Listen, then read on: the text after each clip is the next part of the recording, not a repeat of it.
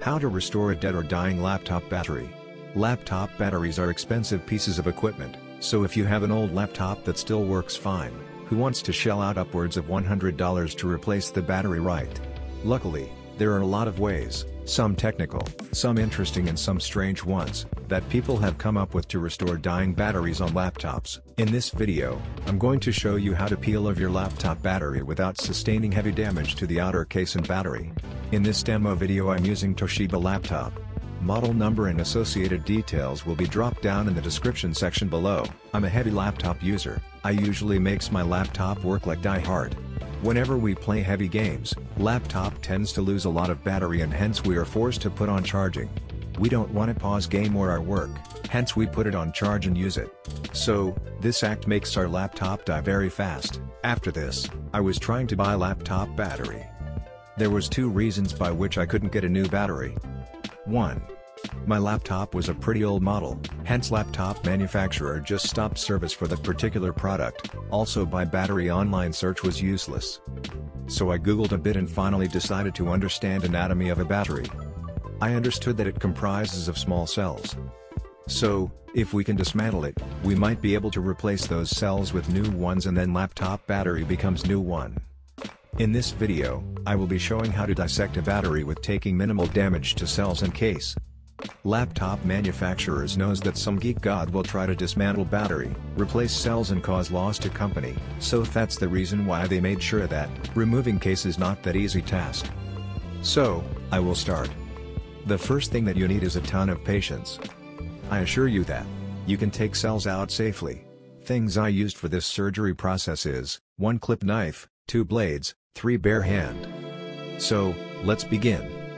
Instead of ripping the case apart and taking battery off, we are cutting all the edges of case and taking baby out, just like taking baby using surgical process. So watch the rest of video and understand. If anyone needs any additional information, just let me know. I can make another explanatory video.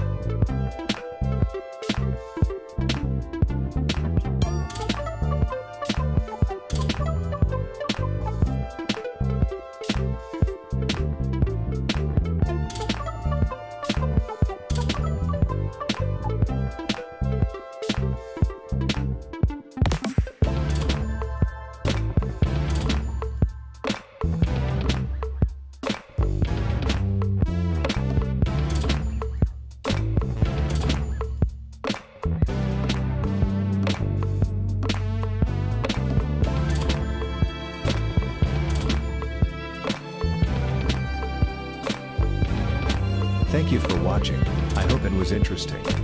Don't forget to like and subscribe.